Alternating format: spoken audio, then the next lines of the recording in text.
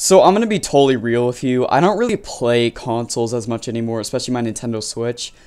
Just because there isn't that many games that I can, like, just mindlessly play. Just games that I don't really have to spend that much time focusing on, because a lot of the games that I spend time really delving into are on my PC. Not to be a PC master race or whatever you want to say. But every once in a while, I do go on the Nintendo Switch eShop and look for games that I can get at a reasonable price that I can just mindlessly play. And to be honest, before I found this one game that I'm going to be telling you about today, I never thought that I would really play my Switch as much as I do now. I should probably put this at the beginning of the video though. This isn't sponsored by the creator of this game, who I'm going to get into. This is just a small indie game that I've been playing for years on my PC, and I finally was able to get it on my Switch for a very good price. And I'm just saying, because of how useful Nintendo Gold Points are when you buy a game, I think this is a great game considering how cheap it is for like $1 or $2 to spend your money on. Plus, if you're a YouTuber, it makes for great background footage, so that's a good selling point. So this is called Refunct. And Refunct is a very interesting type of game. It's not about killing things and, like, you know, doing drugs or whatever the hell games are about today. It's a very calm and peaceful and short first-person game about restoring, as the description says, a vibrant world. So, right now, if you look at the background footage, this is Refunct.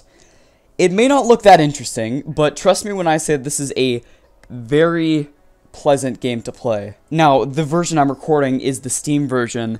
However, even on the Switch, visuals of this game look very good. Just with the way the sun rays off of every individual pillar, it looks very stellar, and it's definitely something that you can't get bored of. Something that works really well with the gameplay and the visuals too is the really good soundtrack. I cannot emphasize how great this calm and emotional kinda experience Refunct is with the visuals combined with the soundtrack. It's really good. The way it all just blends together in like a perfect harmony. It's hard to describe, but it's very fun, and I feel like that's why it's so addictive, is that it's so relaxing and peaceful to play, and it's just so chill, but at the same time, it makes you feel a lot of emotions, like a lot of very like happy and relaxed and calm, and like sometimes even sad emotions when it's over, to be honest. I almost voice cracked so hard, that would have been so bad. Now obviously this game isn't for everyone. If you're into like boots on ground, rifles in hand, shooting people in like Battlefield, if you still play Battlefield for some reason, or like Call of Duty or something like that, obviously I don't know if this game would be really for you. But if you're into just relaxing and just platform games, then I feel like you will like Refunct, especially considering that if you have a Nintendo Switch and you have spare gold points, you can easily get this game for like 100 or 200. Now you do have to keep in mind though is that it is very short. Like, to 100% Refunct, it'll probably take you, if you're doing it for the first time, like 30 minutes. It's not that long. And especially because I'm recommending the Switch version the most because of the gold points, there is no achievements, because this game is also on Steam, which you are seeing the footage for, Xbox One, and PS4. All of that, you can get technically more hours and more content on that because of the achievements. However, I just still feel like it's still worth it on the Nintendo Switch.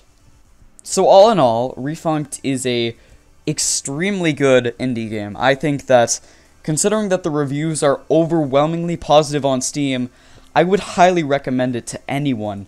And now that it's on the Nintendo Switch and you can buy it like I did with gold points for basically nothing. In fact, if you've ever bought, like I said, a $60 Nintendo Switch cartridge, then you can buy Refunct for free.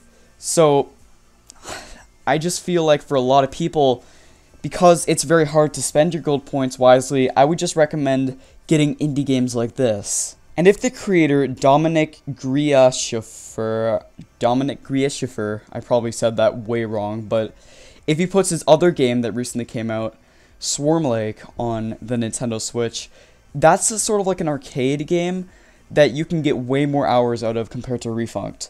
So you may even see another video like this one recommending that one too. So all in all, not sponsored or anything, should you buy Refunct?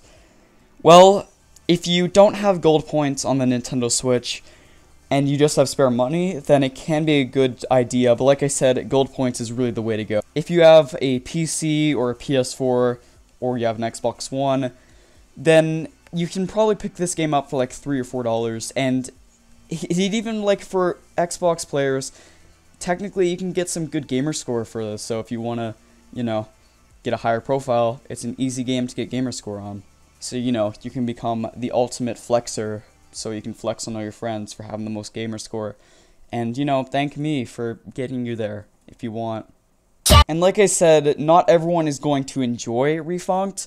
It's definitely not for everyone, but I feel like a lot of people will enjoy the calmness and just how peaceful the game is. But anyway, I hope you did enjoy this video, and if you did, make sure to leave your thoughts in the comments. If you actually did buy Refunct, let me know also. As always,